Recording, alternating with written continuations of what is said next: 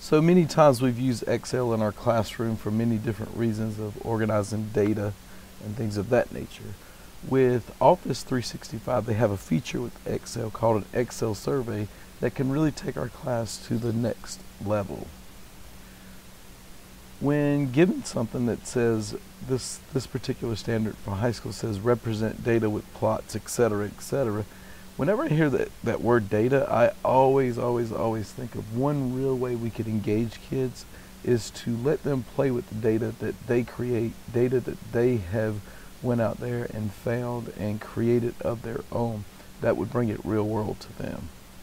Typically, sometimes we just give them data and those numbers mean nothing. But what if we were to set up some type of scenario and give them a quick fact or whatever? 18 to 24-year-olds send 2,000, a little more text messages per month.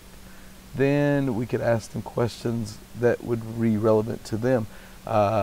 Basically, how many do they on average send a day? Which grade levels send the most? Boys and girls, etc., and many different questions that we could ask. That's where Microsoft Excel survey comes into play.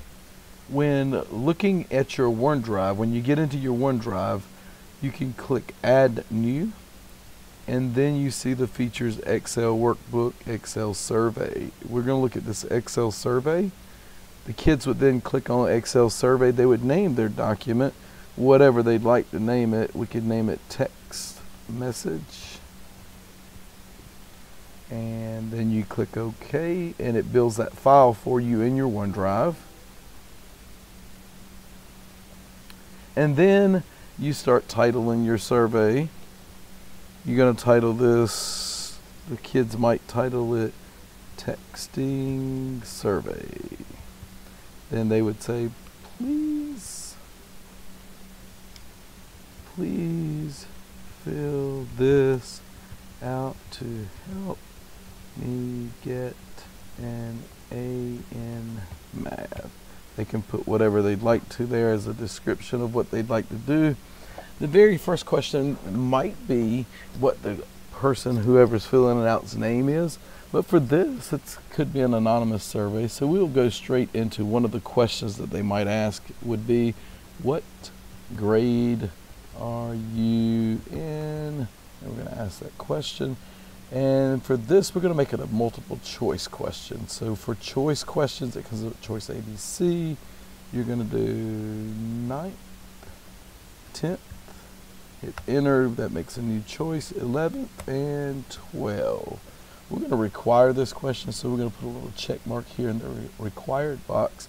And then we're done, ready for the next question. To add a new question, the kid would click here, go up here, and type in the next question. The next question would be, how many text messages do you send a day?